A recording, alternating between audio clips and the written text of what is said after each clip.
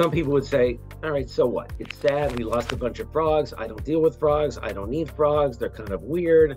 What's the big deal if, aside from, oh, that's bad, a species went extinct, what's the big deal? What actually happens if we lose our frogs? Many of us don't realize how important frogs are for the ecosystems and therefore for us, directly and indirectly. Frogs, they occupy like a centerpiece in the trophic pyramid or trophic chain in ecosystems. This means a lot of different animals feed on them, and they prey on a lot of other animals. So they play a key role in the energy transfer of ecosystems. So if we lose that, we lose a pivotal piece of that pyramid that will probably make everything else crumble.